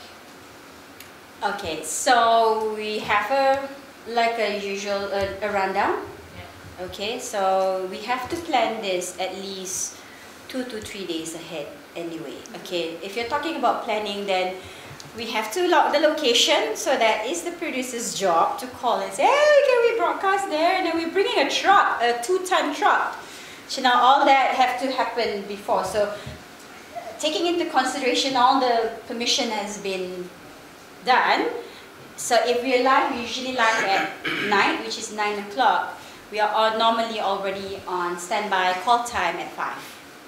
So 5, everybody comes in, people set up, and then because then 6 o'clock they have dinner, and then we do a brief at 7, and then we do a test run at about 7:30, and then from 8 to 9 o'clock nothing happens, everybody just be on standby, and then 5 minutes before 9 everybody takes their place, and it's 5, 4, 3, 2, 1, just like TV. Yeah, just like TV. Just a question, like we had some Facebook live streamings to some of the events from FBC, but our problem was sometimes when there was live music, like when there was, for example, we had this kind of competition going, and in the breaks they would have a dance performance, but they had to mute the audio, otherwise they would cut off the stream, like Facebook, because of the copyrighted music that the music, the band, the dancers would be using. Yeah. So that would, and people started to complain, we can't hear the music, you know, and then we had to type, okay, due to copyright issues. Yeah. And so how do you manage that, or do you just use music that is authorized, or how would? Very good question, Fabian. Thank you so much. I almost forgot about that. If I check my work email, which the Facebook is linked, I have at least 50 from Facebook and the YouTube that says copyright claim. Copyright claim, copyright claim, copyright claim. So it was an issue for us because yes, they muted everything. People can't hear. So from that learning, okay, this is a trick. Okay, this is a trick. You can't play Katy Perry or Justin Bieber or the international songs that has a very strong label. So what we normally do is that it is safe to play just instrumental. Just play instrumental if you have to, okay? From the MacBook that you have, okay? But the safest thing is when we had this show, we had buskers. We had like a two instrument people just on like a live show. So they either play a guitar and a cajon. So like they just strum. There's no copyright there, but it provides that music. Yes. Doesn't work in some. So if the dance, like yesterday we could Facebook Live that without being muted because they were because that right belongs to you. Cool, yeah. Belongs to you. So the dancers have to find a song because that happens. We did a Facebook Live for a fashion show. So a fashion show. So the choreographer of the fashion show chose like 5-6 songs, which are normally commercial. Yeah. So I'm like, we can't play this song because then, you know, they'll be muted and then your model will have to walk without any song. So we changed that to a upbeat song, but it is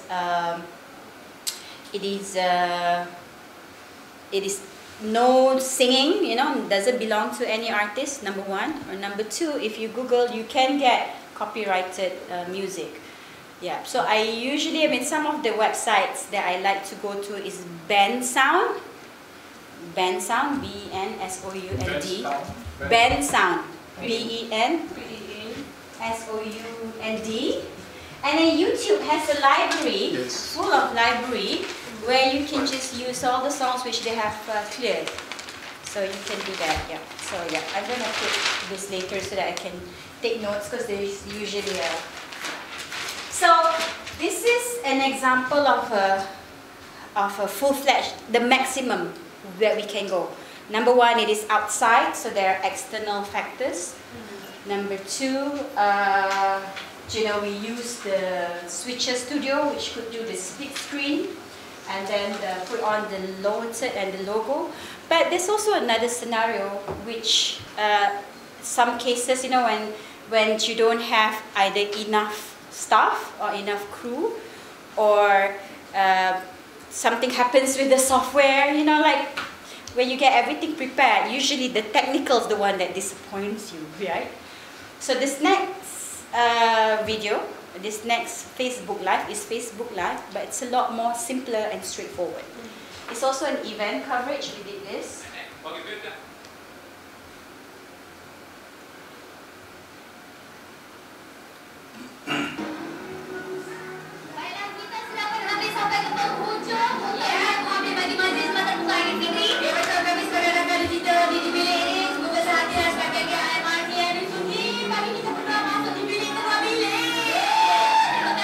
You can see that lag because that's the internet connection. You can see that lag. No.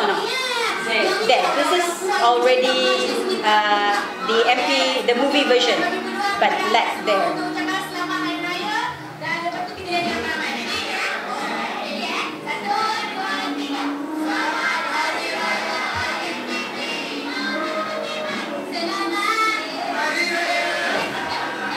So a more straightforward version, we work with the local, with our tourism department. So Ministry of Tourism Malaysia engaged us to broadcast the Malaysian Raya open house. So Raya is a big thing in Malaysia. So if you come to Malaysia for that one whole month, you won't be working. You just be going to corporates.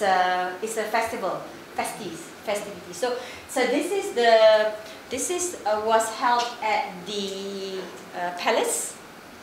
So usually they will have RTM to broadcast. So it's the national broadcaster. Yeah, so they will get the national broadcaster to do the crossover. So we go to the palace and see what's happening there, and then the presenter will be doing exactly what we did. Yeah, the two hosts. How many people watched you that day? I know your numbers? Because that was probably done during the weekend. Yeah. Okay, so timing also is very important, looking at the day, and that was done during the day. On average, we can get about 15,000 people on watching that. It's just that you could be taking people from the national broadcaster. But there wasn't broadcasting. Oh, okay. Yeah, so they wasn't broadcasting that. So when we had the meeting with the ministry, and they said usually we will get the national broadcaster to do this, but because we wanted the reach, so hence there were other broadcasters there, and we were the digital partner for this event. And you can see that it was very challenging, this one, because the Wi-Fi wasn't, the connection wasn't stable. That's number one. And then our crew didn't have all the things that they needed. There wasn't enough plug points, you know, and when the Wi-Fi is not so good, then you can't, like the switcher and the phone, they're not talking to each other.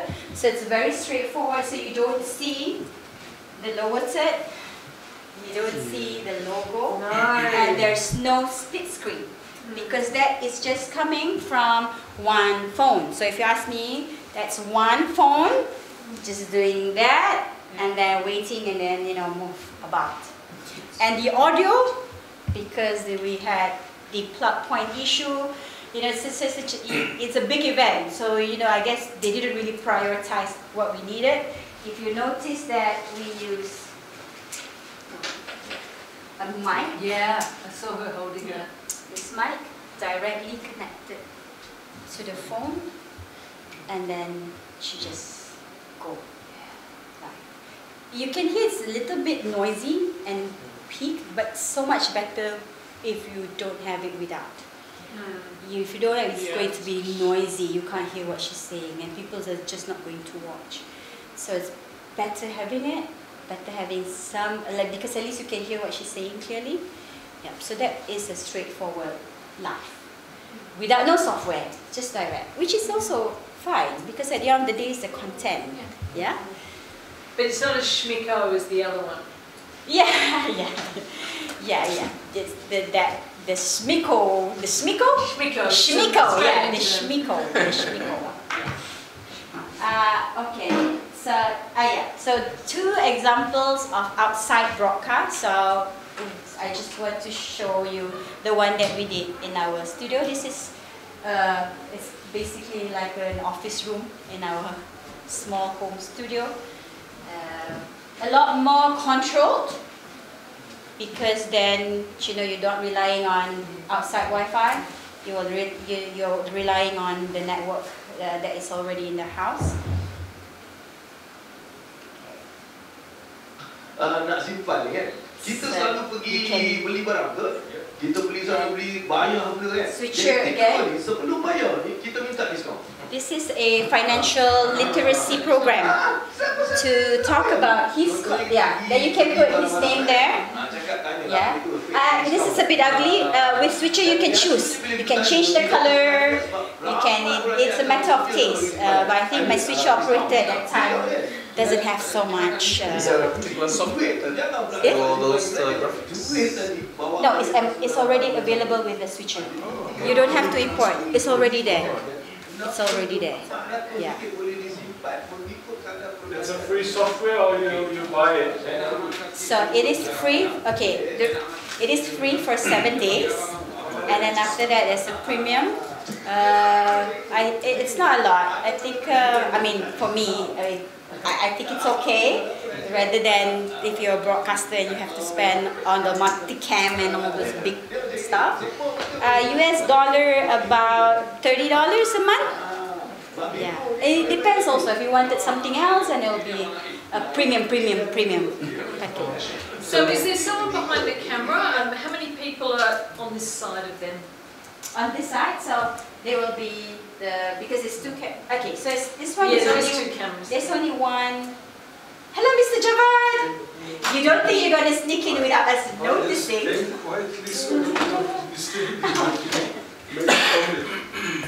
Welcome and thank you for joining us. So I was just talking about it. So there's only one cameraman here, so you can minimize, because the main camera is then put on a tripod. Yes, there was the one in front. Yeah. And then there's a cameraman getting the side shot. Yeah, so you saw that cameraman was doing a pan. Yeah. He was doing a pan. Somewhere here. Yeah. Kita selalu pergi beli barang. So that main one is here, and then the camera guy, there's one just. Kita minta diskaun. Because the room is so small, so there's no need for us to have 2 cameramen. You just put one tripod So there. he's just hand holding now. Yeah. And the other one's on the tripod. Yes. That's right. Because the hand holding sort of works because it makes it more immediate, doesn't it? Gives it interest. So the handheld is not handheld like that. So there's a stabilizer. Oh, it's on a gimbal. It's on a gimbal, or it doesn't have to be, because iPhone 8 Plus already comes with a stabilizer. Even I'm using 7. 7 has a stabilizer embedded, so you get that smoothness. Anyway, so it's from. So this is good enough. If you have an iPhone, this is good enough. This is good enough because you don't want to be holding the phone too much, but this is good enough if you have, and you just shoot. Yeah. Yeah, this is good enough. But because I'm an iPhone, I use iPhone. So, but I know the Androids has also all this advancement. But if you don't have this stabilizer already built into the phone, then you can get a gimbal, right? So the gimbal just makes it smoother. Yeah. Jerky. Yeah. So hence, I'm not an iPhone ambassador, but yeah, since everything is inside there. Also, Switcher Studio is iPhone friendly. If you are on Android but have not used it, people have recommended Periscope. Oh, still. Periscope, yeah, Wow. and OBS, if I'm not mistaken. Yep. So just to see the number of hands, how many? I mean, what phones are you guys using? Because this, I want to know, like, so that when we do our Facebook Live, then I can advise accordingly as well. So Android, okay. iPhones, okay. And others? Is it you? Did you put it there? It's a landline. Yours is Android. Okay, so most of you are on Android, but it's fine. It doesn't matter because you know what? At the end of the day, it's the content. It's the content, no matter what. It's the content. Yeah. So I can do a split screen. I can do 4 screen, but if the content is shitty, then you don't really want to watch it, right? Yeah, because it's just a distraction putting in the lower third and all that. Yeah. But the lower third, this is the monetization part. Yes. So you can see this. This is not here for free. This is charge. If they didn't pay, this no. So that's where you get your revenue from. Yeah. I'll talk about revenue in a different slide. Okay. So yeah, this is the slide, the monetization slide. So some of the ways that we monetize the Facebook content. And I know Corinne spoke about subscription. And subscription model doesn't work in Malaysia. Recently I went to a talk, to a digital, fast forward digital conference where iFlix was also presented. And they said that they started off iFlix. iFlix is like Netflix. You know, there's like the stream platform, and they said they started with the subscription content and it didn't work out because nobody wanted to pay subscription, and now they have moved to a Spotify model, which is there's 10 content free for you, but we have advertisements, and if you wanted that for free, you need to pay 10 ringgit, for example. Okay, so that worked out better for them because when they first started, you know, they weren't making any revenue at all. So for our model, because it's on Facebook, so it's like Netflix, they own that platform. So what we try to maximize is also the branded content. So one of the ways is this. Okay, so all the green colors are the ticks. The platform monetization. Okay, our platform monetization comes from the content going up on YouTube. So after we Facebook Live, the one that you saw, the exact same content, we download it and upload it back on YouTube. We do this for 2 reasons. One is a backup. Yeah, one is a backup. So if something happens to Facebook, I can still have my content back on YouTube.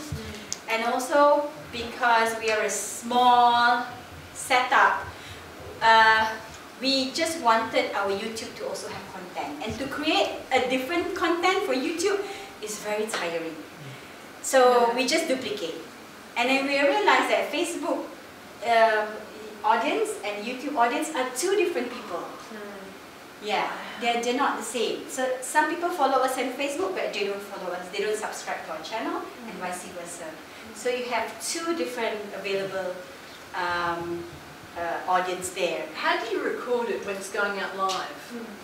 Okay, the switcher, which is the software, does it for you. Okay. So at the end of the line, it says what you want to do, delete or save onto your phone. So you choose save.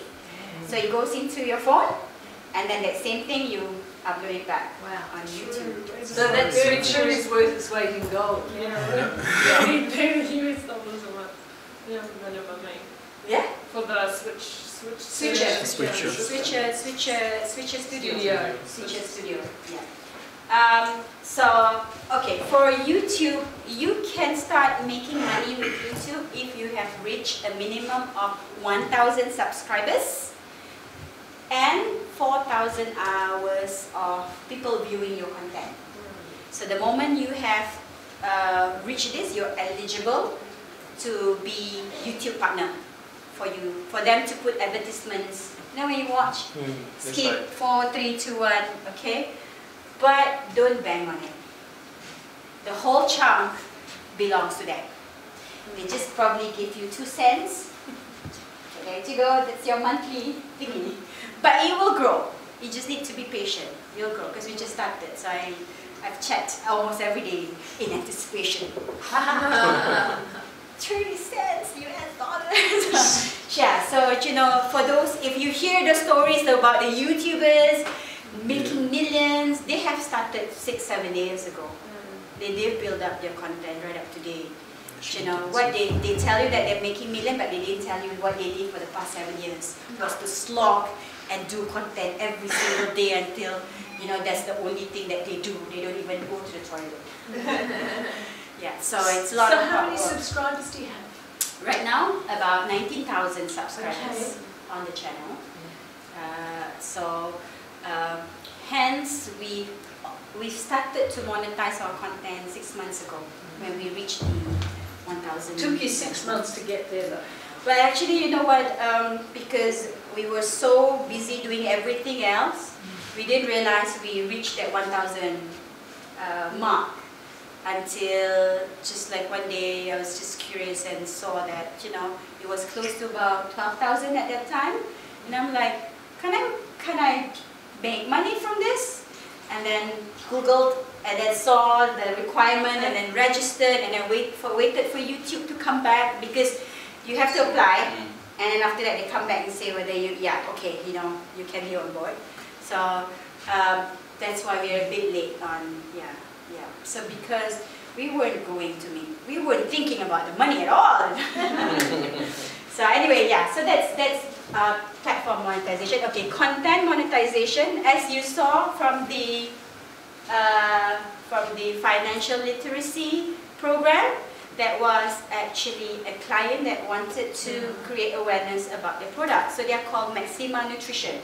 They are a US-based company, and they have products like vitamins, health drink, but they didn't want to do a hard sell. We don't want to do a hard sell as well, like, you know, drink my product. So they engaged 5 episodes with them, 5 sessions, talking about different things that enhances a person's well-being. So we had a relationship episode, we had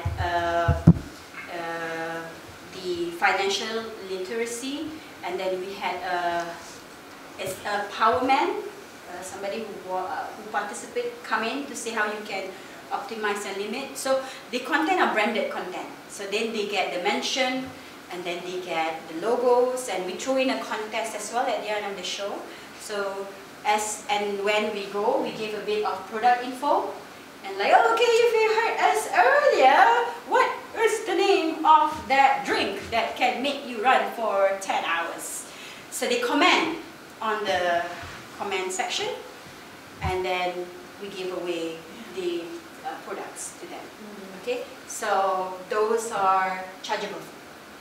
So how we charge is for like an hour content, so it's unlimited product placement, X amount. For the logo, X amount. For mention, X amount. For the contest is X amount. Then we post the promo because we need to promote. Yeah, like 2 weeks before or 1 week, you'll say, don't forget to watch the financial literacy show happening, blah, blah, blah, blah. brought to you by blah, blah, blah, is charged. So you plus that up together. Here you go, Mr. Maxima. This is how much you have to pay for that. Yeah. Okay. On-site event, you saw that with the Malaysian Open House. Okay, so the ministry engaged us and they pay for the airtime. So basically for us to do the coverage. So on-site event has been one of our best sellers because people do event, they spend so much money on event and nobody knows about this event, you know. So they've also thought about people who are not within that city, who can't participate. So you Facebook Live it. See, if you go to on our Facebook, you can watch the open house live. So even you in Fiji can watch how we celebrate our festivity. Yeah, so it's the reach. Platform campaigns, sometimes they don't want live, the client don't want live. We just want to create awareness. So this is done with a local drink in Malaysia. I think there are overseas as well. It's called Cha Time, it's the bubble tea. Oh. You know bubble tea? You know Cha Time? You have Cha Time in Fiji? Ah, okay, so Cha Time came out with a new drink. So it was syrup bandung and cendol. It's a localized flavor. So they wanted to do a contest. So what we did is we promoted that drink, and then only for dbilique users or followers or audience, we give them a promo code. Like dbilique Cha Time. If you go there, you get 2 ringgit off. So what we do is, that is chargeable, but the client wants sales. So people get the promo code, you know, it's just a promo code. So you just say Cha Time dbilique, okay, you get 2 ringgit off. So we also drive sales to their store. Okay, so those are currently how the company sustains. So, but these are the future monetization platform that we're looking at. Okay, if you're familiar with Patreon, we've not used it, but we are exploring on the concept because Patreon, as I mentioned, Malaysia, they don't want to pay for the content, but there will be some niche content that people are willing to pay for. And we notice e-games is very big in Malaysia. In Fiji, e-games, you know, they call it e-games. Actually, they don't do anything, they just sit and just play games. So there's no physical movement whatsoever. So there is a big community and they're willing to actually pay for their favorite gamer to just play the games. Yeah, if you check out YouTube, yeah, so Patreon allows people to pay, similar to TikTok, the concept where you give the rewards to the host. Tip, it's called tipping. Okay, and we also see that if we want to do, or you want to do content that is like, for example, investigative journalism, you want to tie up with the client. Usually the client doesn't want to venture into edgy content like that because it tarnishes, or they have to keep their brand intact. So if you go into something controversial, like for example Malaysian politics, all is controversial, right? And you want to do an investigative expose, and you go to Faber-Castell. Say, no way, you know, because I need to keep my brand like wholesome. So, but there will be audience who are willing to pay. We want to know, like, really what happens to that corruption things, or we want to know. So that's when the platform allows for people to log in. It's like crowdfunding, and then pay for that content. So that's in the plan. We have to have some edgy, spicy content for that. And the other one is merchandising. So you see, what I'm wearing is a Channels t-shirt. It's not for sale, but soon it will be. But not with this design, because this is clearly a branding. You know, I wear it because I'm like a walking billboard for my brand, right? But it is potentially merchandising if the t-shirt is a lot more looking like a fashionable type of clothing, and then you can see back, for example, here, everything is sellable. Do you like the plan? Click it and go to our e-commerce platform. Put into your cart, purchase out, and then we'll post it to you. But then we need to, we need to produce this, or we get someone to produce it and label it. So everything that you see on screen, we can sell. Yeah, even you like this jumper? Yeah. Click. Goes to an e-commerce website. You pay, gateway, and then you check out. And after 3 days, it's in your post. So that's one of the monetization platform that we are looking at. It's not up yet because it's a whole different team. We need somebody to look at the merchandise. You need to talk to buyers, to factories, and so at this point we just here just creating the content. Yeah, so we need, if we want to grow, that will be where we wanna expand. Okay, so any question? So how many people do you actually have working for you full time? None.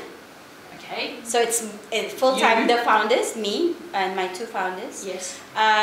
We have everyone else, the crew especially, they're on freelance not because of anything. It's because in order for us to engage them into full time, we need to have more content. Yeah. If you're going to come and broadcast for 1 hour, I can't pay you an 8-hour day work. So they are paid per day. They are paid per day, they paid half day. So we have a pay day rate and a half day rate. So they come in because, they just come in because everything has been signed, deal, and they just execute. So on the other hand, there will be the pre-planning stuff. So we have one, she's not really full-time, but I would think that she works for us about 4 times a week. So that is still on a contract basis. So see client, presentation, close the deal. I do that as well. I see client, I close the deal, and then after that we talk about the content, and then provide the client with rundown, and then we pass it on to the producers who's also on freelance because they are all waiting for the content, right? So it's really chicken and egg. It's really chicken and egg. And you probably have about 20 people going through, 20 people who work with you sometime or another? No, maximum 10, including myself and the 2 hosts. Yeah, maximum 10. And the 2 founders? And the 2 founders, including them. 5. So there's 3 of us. Yeah. There's 3 of us. Yeah, but the 2 hosts? Yeah, they are also the hosts. Oh, okay. So that's how we keep our cost low. Yeah. But so when we have clients like that, so then we pay everybody what they should be paid, because it's already accounted for. Like when we charge client, because if my partner don't host it, we have to engage someone outside. We still have to pay that person, so we put in host fees X amount, okay, admin fee X amount, together with all that, and then that's the package that's been sold to the client. Yeah, so far last year alone we had 60 clients that have taken up different things, either in event coverage, branded content, contests, social media, So our content is a lot lifestyle, if you can see, but if you're operating in the newsroom, it's just a similar methodology, but it's just different content. That's it. Which everything that I've shared today can be applied to your content. And I can tell you in Malaysia, once upon a time people might think news is boring, but news is like fighting together with the Star Search. The rating is almost equivalent to the Star Search. Yeah, there's so much things happening in Malaysia.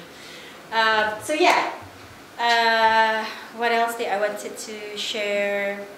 Okay, so that's about the channel. So anything else that is not addressed? Okay, good.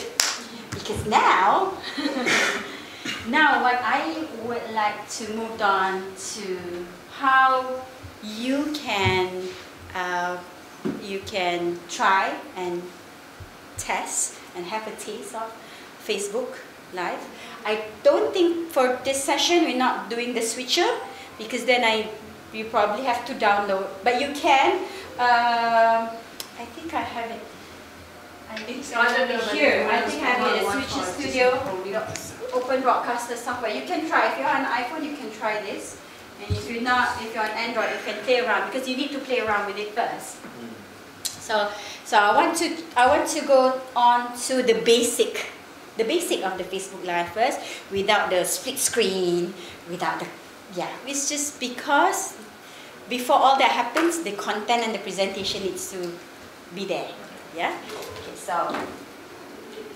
so you can always start simple and later complexify and get more gear and all that kind of thing. That's correct. So start small, and then start small, and then when you're confident, okay, the content is good, I'm confident to go live, and how do I enhance this? Okay, I will want to do the logos and the split screen, and then you add on, because what I realized when people some people have come to approach me, but they start big. So we have this. We brought we have bought cameras that is HD 8K, and I said I don't know how to react, because when I tell them that it's just on iPhone 8 Plus,